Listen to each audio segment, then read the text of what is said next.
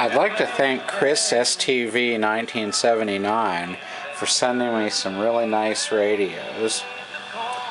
Here's a pennies transistor radio, and this probably predates the Crest brand. It looks like it may be from the late 50s or very early 60s. Here's a Zenith Royal 35, and I got some batteries in it, and it works really good.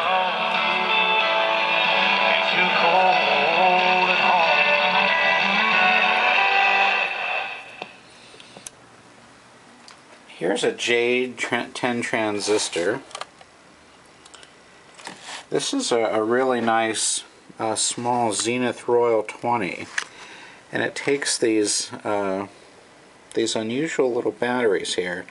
I'm not sure what the voltage is on this. I don't know if maybe I can do a modern day setup of this with some button cells or some N cells or what. It may be difficult to supply battery power to it because it's got these. I don't know if each of these is 3 volts or what. I'll have to check it out, but it's a really nice little radio. It comes in a little Zenith case. Here's an Admiral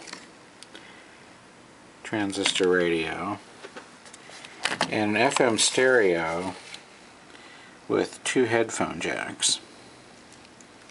I haven't tried these ones yet. I don't know if I'll have to see if I've got some appropriate batteries for them.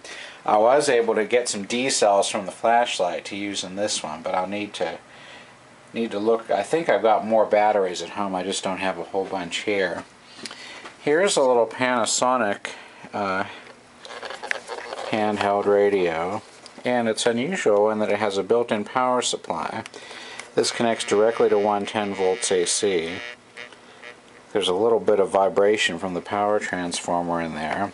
And also a nice thing about this is it has the tuning dial on both the top and the side. And this Need help getting the conversation started? Go to drugfree.org. A message from Texas Department of State Health Services. The following letter. Sense just isn't talking to people. We had a what can it? Connecticut's great. What they space as well.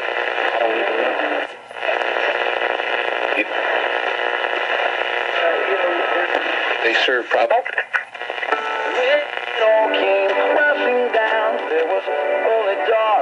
So this one seems to work good. Here's a little portable TV, little LCD TV. So thanks a lot to Chris for sending me these, and I'll try and do some more videos on the operation of them once I get some batteries in them, get some more batteries up here to check them out.